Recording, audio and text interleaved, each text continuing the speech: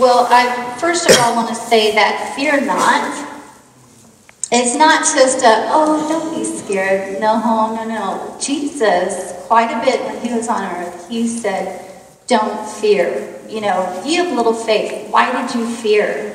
Fear steals from you. Fear torments you. Fear causes you to be in bondage, like that song that we sing. It says, I'm no longer a slave to fear. I am a child of God. And God doesn't want you to have anything to do with fear. So what I want to encourage you today is when you're faced with either a bad report or a conflict that arises, maybe in the workplace or in the home, I want your first response not to be fear, but I want you to shut that fear down the minute that it comes up, that you will not give it the first word in the situation. Instead, you immediately go to God and stand on his word and silence the fear with his word. You can't just say, oh, I'm not going to fear, I'm not going to fear. Because the voice will get louder and it'll just overcome you. But if you say, no, I'm not going to fear, and then boom, here comes the word of God, that will stop the fear before it even gets started. And that's what God wants. And here he says, fear not, for I am with you. Now, Colossians 3, verses 1 and 2 says, if you are raised with Christ, seek those things which are above, where Christ is sitting at the right hand of God. Set your mind on things above, not on the things on the earth. And this is what should be our practice every day, but especially when we receive bad news or conflict. Our immediate response should be look up, give it to God. Don't fear. Don't let the enemy have a second of your time or your thought life. Look up, give it to God, and then look inward to see what God is saying to you, because the Holy Spirit lives in you. You're a temple of the Holy Spirit, and he's got that power inside of you. He can guide you. He can teach you. He can bring wisdom. He can bring that peace. And so not only to look inside for the voice of the Spirit, but for that reservoir of the Word of God that you need to be putting in there on a daily basis, way before the negative phone call comes. So be putting in the Word of God so when something happens, you can look up and then you can look in. It says in Psalms 145, verse 19, God grants the desires of those who fear him. He hears their cry for help and rescues them. So right there, anytime something bad happens, he's there to rescue you. It's a promise in his word. Now I want us to shake our arms and do a little exercise. Let's pretend you're getting a bad phone call right now, okay? Are you going to let fear say, uh-oh, now look what's going to happen to your finances. Look what's going to happen to your health. Look what happened to so-and-so. No, cut that off, look up, and look in. So let's try it, okay? Here comes the phone call. Look up and look in. Very good. Look up and look in. I want you to remember that, because that will cut off the fear and it'll help you head in the right direction. Okay, it says don't let the fear even start. You need to cut it off with the Word of God. So seek God's will. Now, this is important because we know God's will according to the Word. But in each of our situation, it may be different.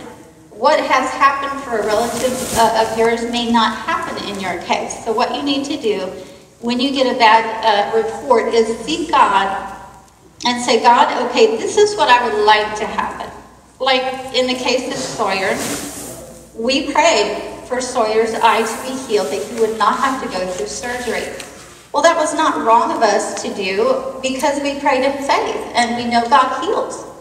Now, if we do not receive the answer that we're looking for, if for some reason God's plan is for us to walk through things that we really hadn't thought about, we don't give up on God. We don't get angry. We don't feel condemned for even asking. No, God loves it when we ask. He loves it when we walk in faith. He'd rather us walk in faith than be in fear and never ask at all. You know, we are to live by faith. Even Jesus in the Garden of Gethsemane before the cross, he prayed. He said, "Oh, Father," and this is in Matthew 26:39. "Oh, Father, if it is possible, let this cup pass from me. Nevertheless, not as I will, but you will.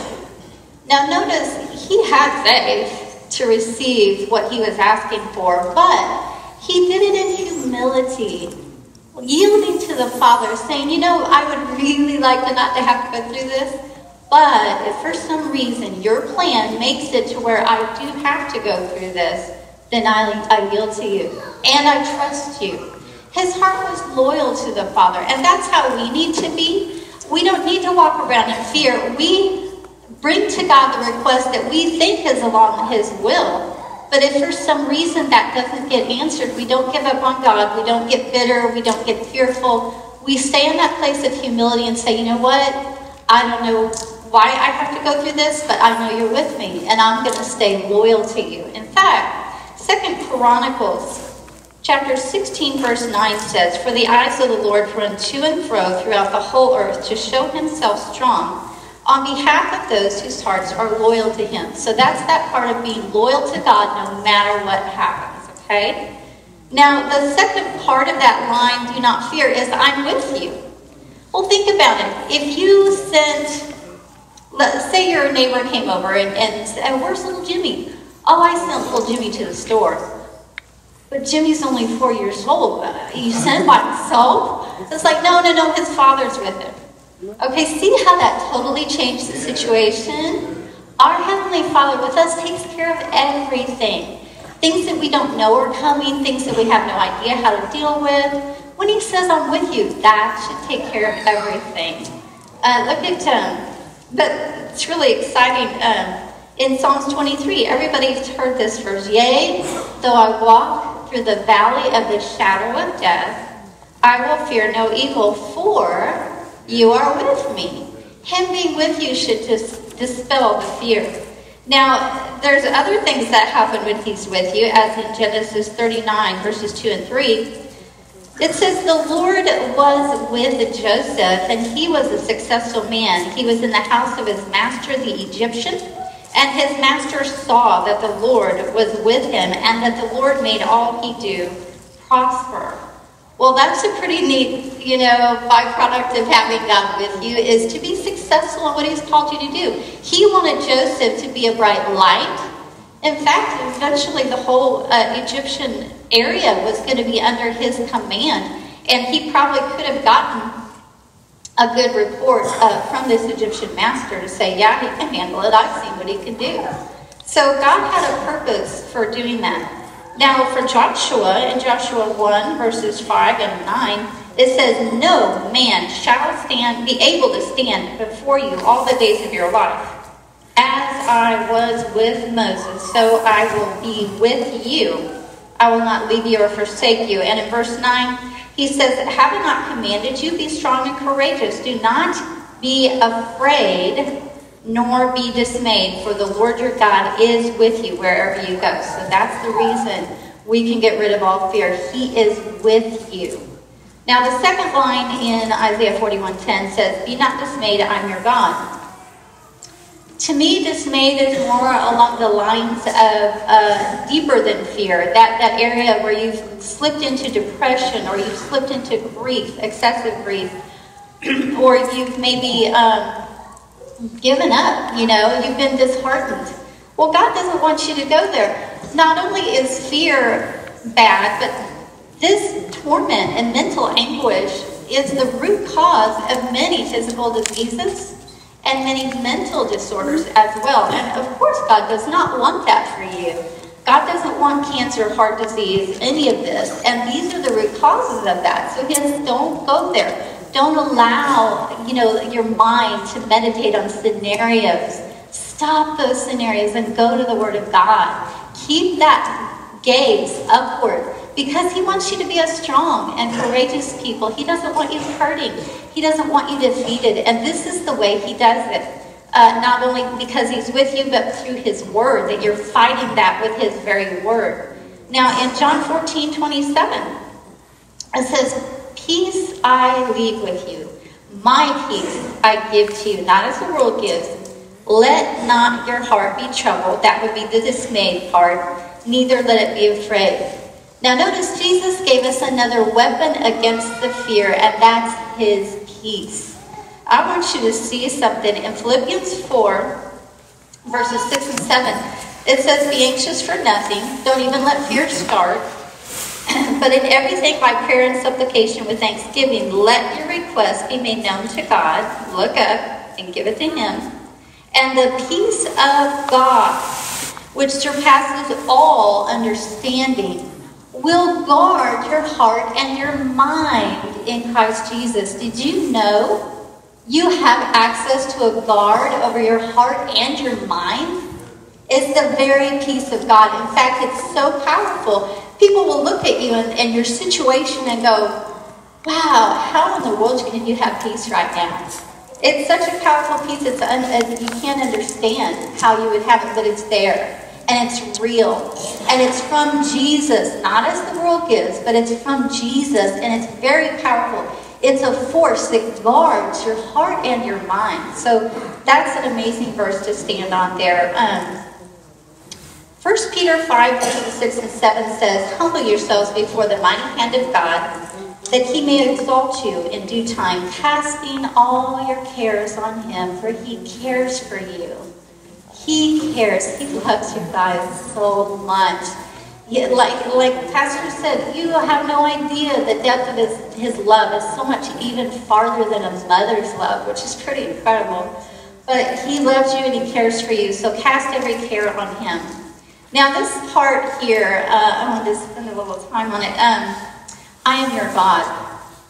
It's really cool to think about that. I'm sure some of the teenagers, when they think of a God, their idea might be an avenger with all the powers, or maybe a Jedi that uses the Force, or maybe a genie that can, grant every request. But that is not our God. Those are Hollywood special effects and fantasies. Our God can be found in this book right here.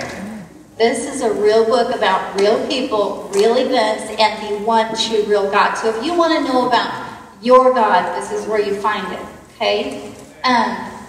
Isaiah 43, let's see, verse 13. God himself was speaking. He said, from eternity to eternity, I am God. No one can snatch anyone out of my hands. No one can undo what I have done. He's an amazing, powerful God, and there's nobody like him.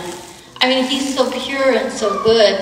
It seemed like all other beings in the universe always have some hidden agenda, some, twisted motive. But our God is a good God, and there's nobody like him. He is altogether faithful. So when he announces himself as God, as he did to Abraham in Genesis 17, he said, I'm a God and make covenant with you. I will always be your God and the God of your descendants. And when he announced himself to Moses in Exodus 3, he said, I am the God of your father, the God of Abraham, the God of Isaac, and the God of Jacob. The reason I mention that is when he said who he's God of, he always works through a human being. He loves people, and for him to get glory to his name, people have to look at your life and say, I'm the God of Daniel, I'm the God of David, I'm the God of... And you look at their lives and you're like, wow, he's an amazing God. And that's what he wants to do for you. He wants you to let him be your God. And then when people in the community see the things going on in your life and how God turns things, because the enemy means things for evil, but God turns them to good. And they see that and you're like, I want to know your God. And so it's very important for us to see him as a God, the one true God, and to know that that's another reason why we shouldn't be dismayed. He's our God. There's nothing he can't do. Let's see. We know what he did for Daniel.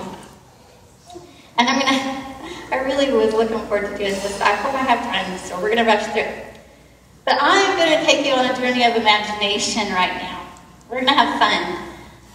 We know what happened with Shadrach, Meshach, and Abednego. And so what I want you to do is I want you to put on your imagination and walk with me as I try to understand what it might have been like for Meshach on that day. Okay, so here we go.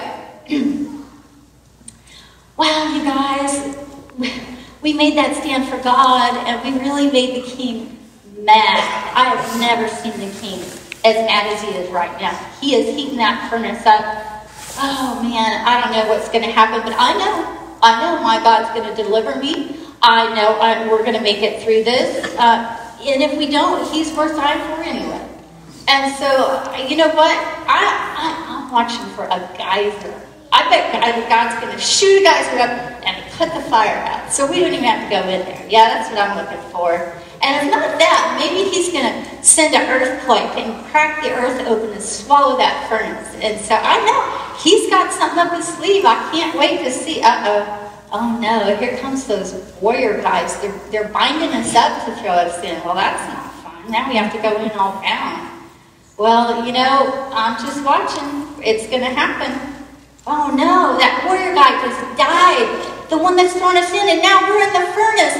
Oh God, where was the earthquake? Where was the geyser? You're worth dying for, and I love that. But man, fire is the worst way to die. Oh God. Now wait a minute. Shouldn't I be in intense pain right now? Wait a minute. Shouldn't our clothes be being burned? Oh, my hair is still here. Oh, wow.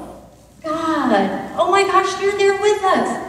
Wow, I never even thought of this kind of rescue. Man, this is over the top. This is just like, ooh, look at the flame. I can feel it, but it doesn't hurt. This is so cool.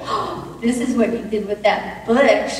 And to get Moses' attention, you got to show me how you do this, God. Wow, man, look at this. Wow, it's loud in here. What do you say? The king? Let me see. The king's freaking out. Oh my God. He can see you in here with us. This is amazing. Oh, man, this is like, ooh. Wow. Okay, well, oh, you have to go invisible again. Well, thank you for saving us. I really thank you for that. Wow, you guys. Wow, what a bit ago? Oh, the king wants us to come out there? No, wait, guys. Make the king come in here. Get it.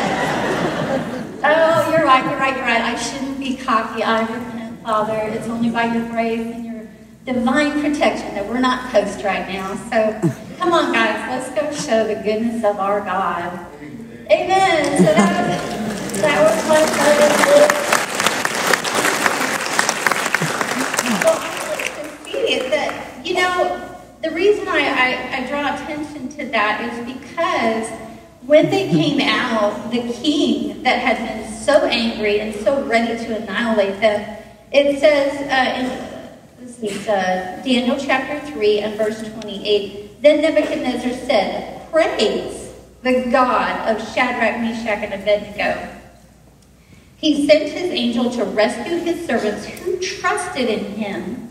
They defied the king's command and were willing to die rather than serve or worship any other god except their own.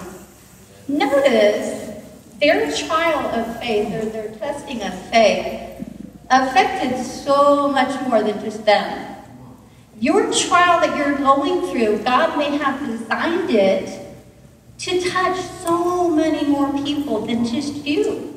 You know, you're watched by your kids, you're watched by your family members, you're watched by your coworkers and the people in the community that know you and have heard you say, oh, I gave it over to God. They're watching. And when God turns it around for you, think of the effect that it has so much farther than you. The other thing I wanted to call to attention was the fact that God didn't rescue them the way they were expecting. He didn't send the earthquake. He did a lot better job than what they had in mind. So know that God, if you're asking him for a certain thing, that's fine, but he may have planned something way cooler than what you're asking for. So just watch for him and know it's not too late. That Daniel and Shadrach, Meshach, they all of them got the death sentence. They weren't spared from that. And they were in the middle of their execution when they got rescued. So it wasn't like a point of no return for God. God was like, bring it on, you know? Because he had a plan all along, and they didn't stop it, even though they had to go through what they did. So keep your faith strong, keep your eyes on God, and know that he's your God and he wants to be your God. He's got so many amazing powers. It's up there. Just let me be God. Let me be God. I want to do something cool for you. So have faith in him. Knowing that he's doing it because he loves you. He loves you so much. He wants to show himself strong on your behalf and to reward you for your faith for that. Now, the next line in the verse said, I will strengthen you. Now, to me, this is such amazing because God is a powerful God. He's building a strong, amazing kingdom. And he's not the type of God that's going to say, you know, I don't have time for the weak. They slow me down. No. God designed you, and he knows exactly what it needs to strengthen you. He knows the areas where you're weak. He knows his Spirit has more than enough power to strengthen you. So let's look at some verses that speak about that. Paul said in Ephesians 3, he was, in verses 14 through 16, he was praying a prayer over the people. Now in verse 16, he said that he would grant you according to the riches of his glory to be strengthened with might through his Spirit in the inner man. That's why we look in, because his Spirit is in there and he strengthens you with his might inside you. And so you can draw from his strength when your strength runs out. Okay, Psalms 29:11 says the Lord gives strength to his people. He blesses his people with peace. Now this one, Philippians 4:13. I can do all things through Christ who strengthens me. Well, I read this in the Passion Translation. I don't know if you're familiar with the Passion Translation, but it is beautiful. And it clarifies things for me sometimes. But this is what that same verse said in the Passion Translation. I find that the strength of Christ's explosive power infuses me to conquer every difficulty. That's pretty cool. When you're faced with something that you're like, okay, this is going to be really difficult, you can go to that verse and say, I have access to Christ's explosive power that infuses me to handle this. And it's such a wonderful thing to stand on.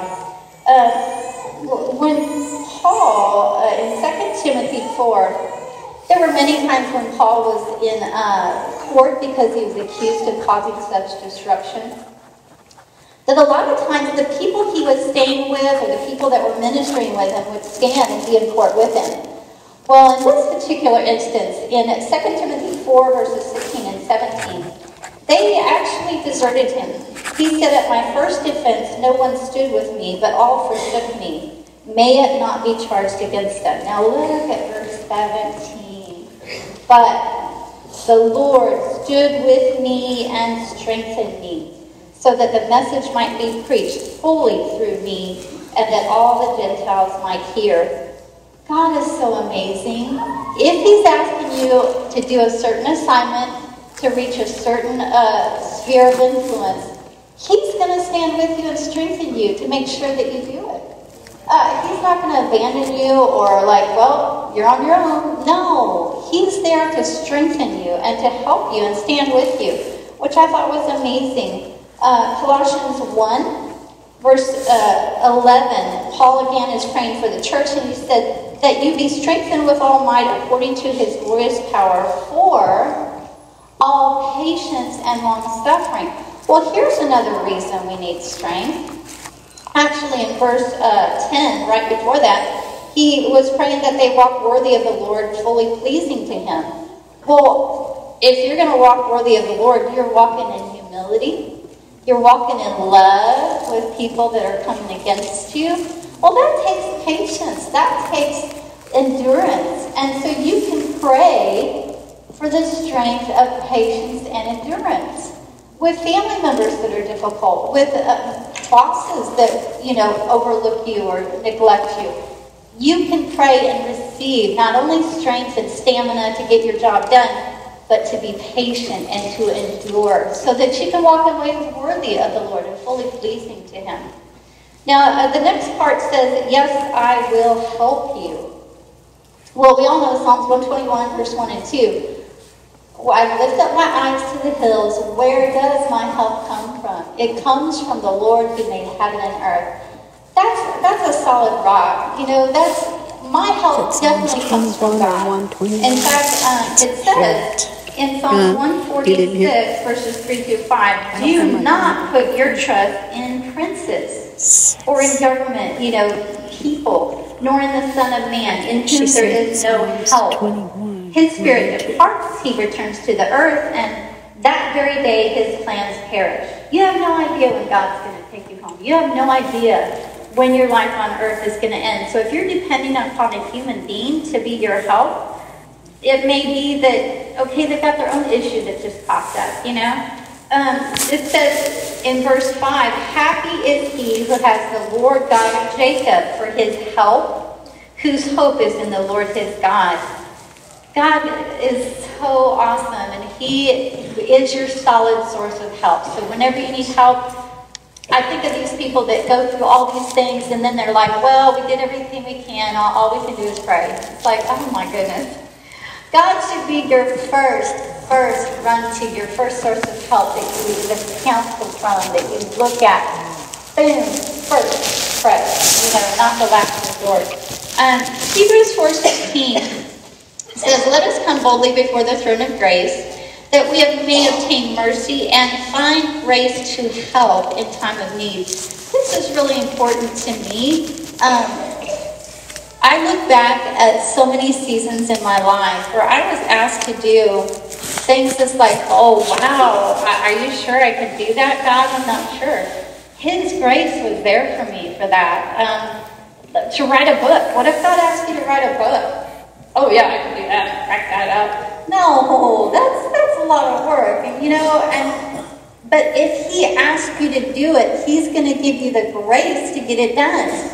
I've used a lot of the costumes I used to make for my older son. He used to love Bible Man. And I'm amazed at how I got that done on top of teaching a Bible study, on top of, you know, homeschooling, all this stuff. And I look back and I'm like, how in the world did I do that? How did it turn out so well? It was his grace. But you know, when that season or that task is over, sometimes that grace is lifted. I could not go back and do everything I used to do. But it says it's his grace. And when you need that grace to do something that God's asked you to do that's way beyond your resources, way beyond your wisdom, way beyond your capabilities, his grace will empower you so you can turn around then and say, look, that had to be God, you know, and it was God. It's him giving you grace. And so I just wanted to let you know, if you are facing something that you're concerned about, just ask for his grace. And I'm going to go to the last point now. I will uphold you with my righteous right hand. So if the worship team could go ahead. Okay. He says, I will uphold you with my righteous right hand. This is in times where you have become so overladen, you know, with so many stuff. You're burdened down. The load is so heavy. You don't even feel like you can walk across the room anymore. God will uphold you with his righteous right hand. Like that poem of the footprints in the sand, the guy dreamed that there were two sets of footprints, but when life got hard, there was only one set. And that's when God was carrying him. And that's the idea here. He's carrying you. In fact, Psalms 145, verse 14 says, the Lord helps the fallen. He lifts those that are bent beneath their load. That's what kind of God he is. Matthew 11:28, come to me, you who are labor and are heavy laden, I will give you rest. He sees the burden. He sees. But look, he says, come to me. There again. Go straight up. Go straight up. Don't wallow in it. Go straight up so that it doesn't have a chance to cause any deeper issues within you.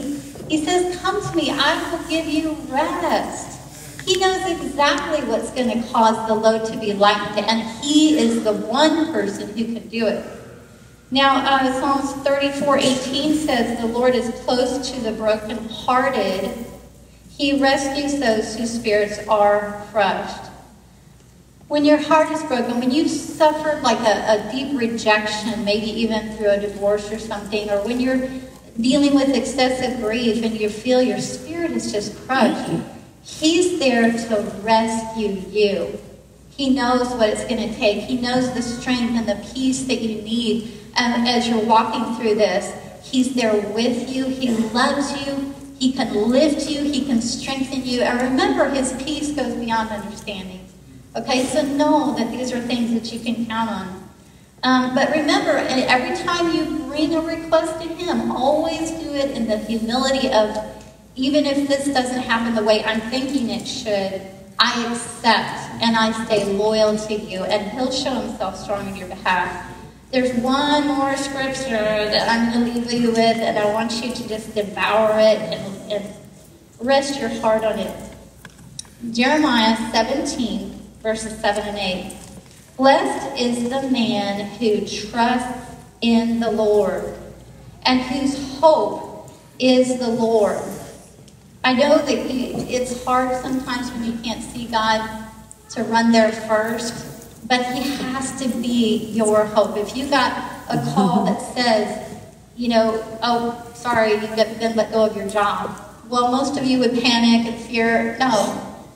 You know what? God's my source. He gave me that job. He can give me another.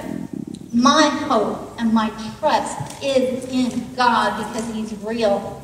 And in the next verse after that, it says, for he shall be like a tree planted by the waters, which spreads out its roots by the river. It will not fear when he comes. Its leaf will stay green. It will not be anxious in the year of drought, and it will not cease from yielding fruit. That's the thing. If you give in to fear, if you give in to depression, then Satan's able to shut you down and you stop producing fruit for God. So know that he loves you. He's there to strengthen you, to help you, to uphold you. He's going to make sure you're safe. And despite some of the hard things that we have to go through, you can trust him. In the end, he will work it out. Even if it's in heaven, you'll look back and see why you had to go through that. He's a good God, and he loves you so much. So be blessed and stand on these scriptures and shut that fear down, okay? All right, God bless you. Amen.